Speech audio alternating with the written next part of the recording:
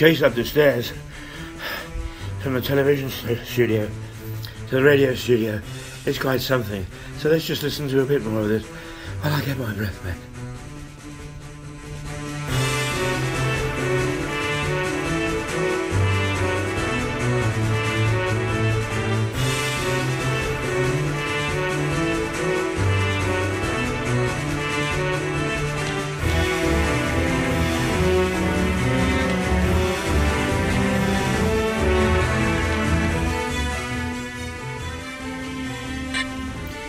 Well, good morning.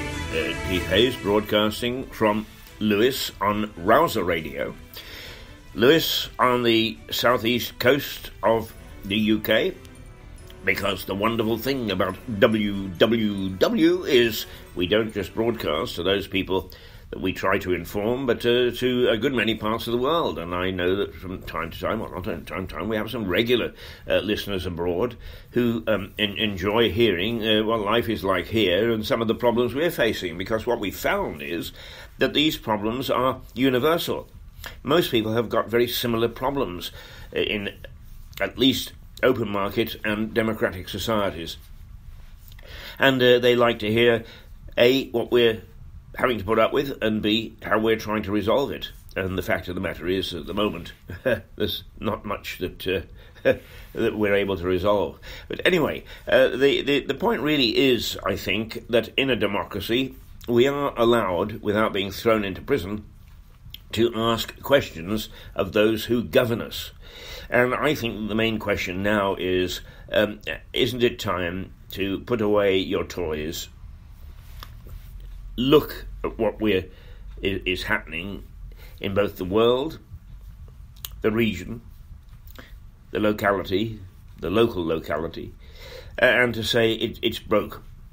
Now, sometimes people use the term, if it ain't broke, don't fix it. But in this particular case, our system is broke. We've got now professional politicians. There is almost nobody at any level that doesn't get money into their pockets for being a councillor or an MP or an EU MP or MEP or whatever the hell we call them.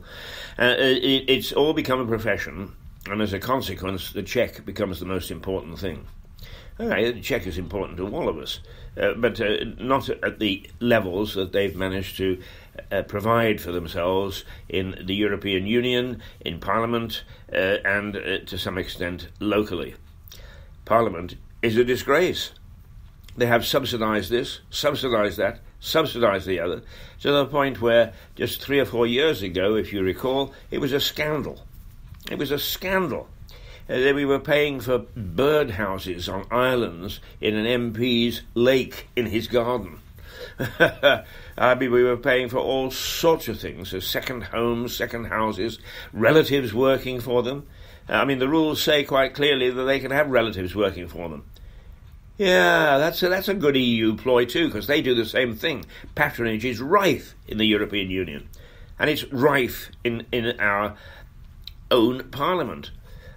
You know, I'm sorry, but patronage is a form of corruption. And if you're not prepared to get rid of that and you don't even understand that it is, what hope is there for getting rid of real corruption?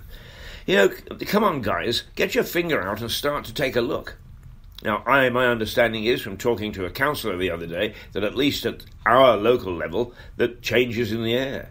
And since I heard it from him, and he seemed to know what he was talking about, not only seemed to, but he is a man for whom I would have had considerable respect, and that he would have been quite straight. In fact, I know he was being quite straight in saying that this problem that we have with governance, to which many people close their eyes, is under stress, under strain.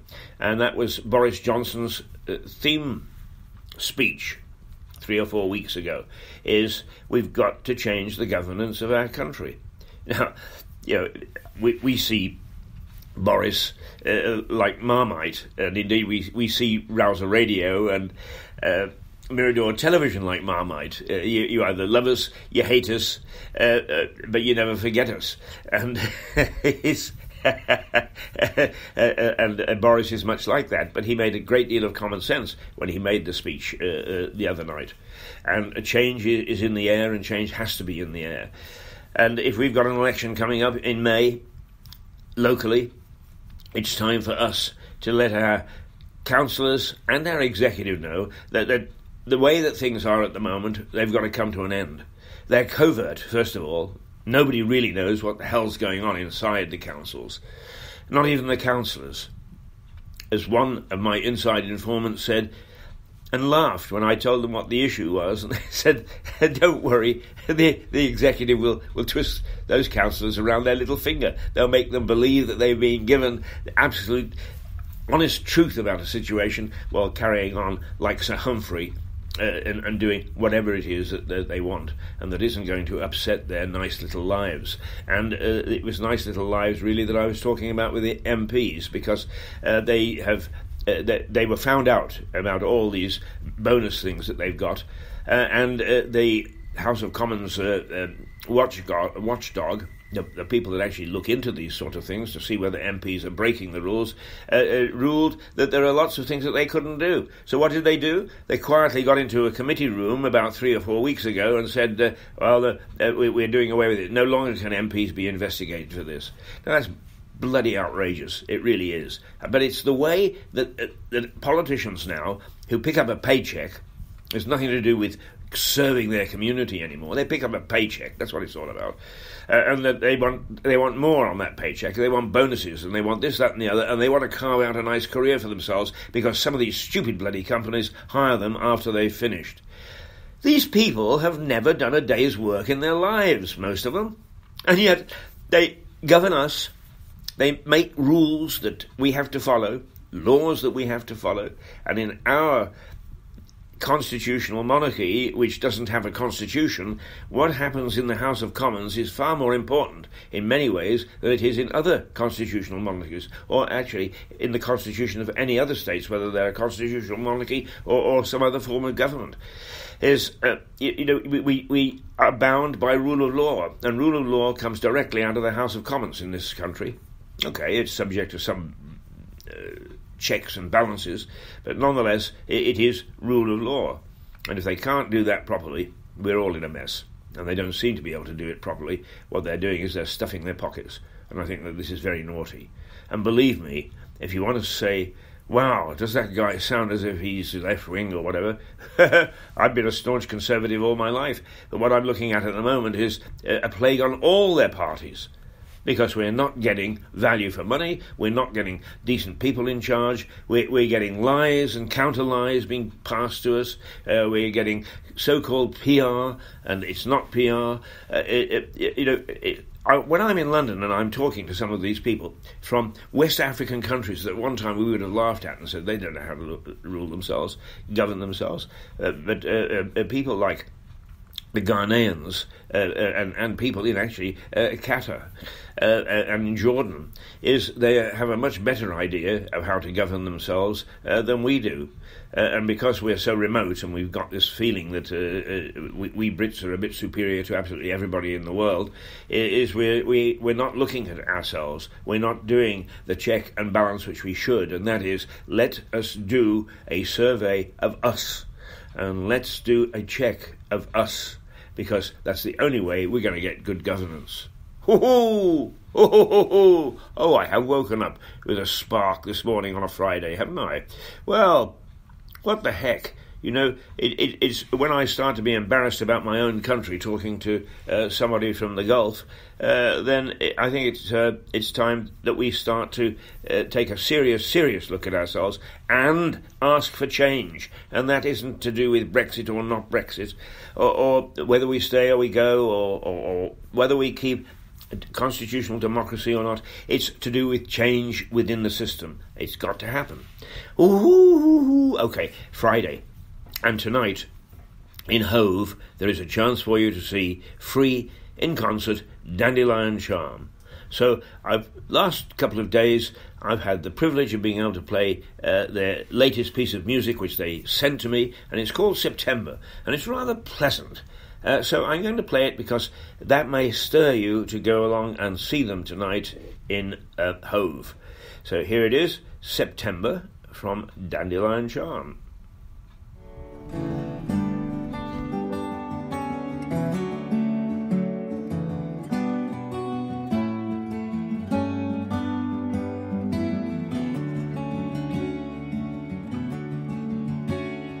Take good care of all you see and do. Keep your sunshine, hold it close to you, and always will remember the light shining from you. And I hope your September is not blue, it's not blue, it's not blue.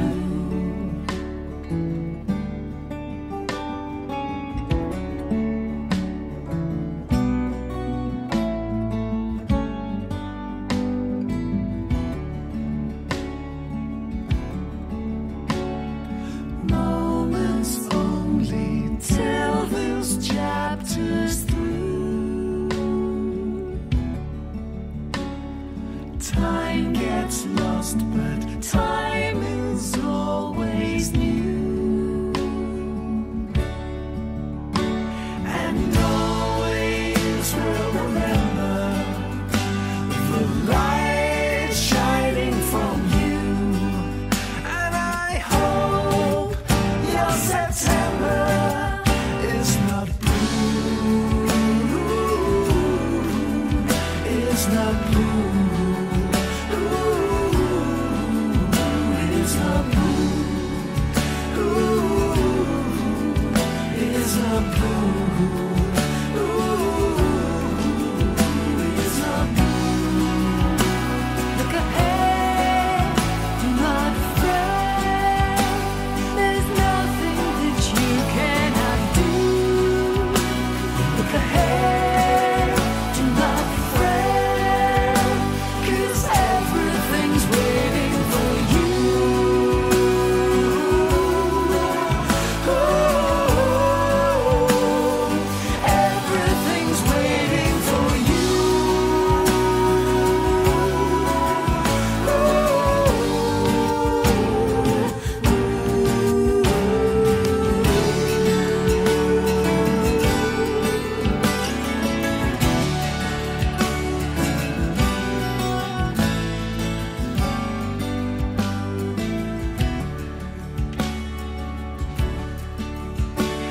And always will remember the light shining from you. And I hope your September, really hope your September is not blue, it's not blue.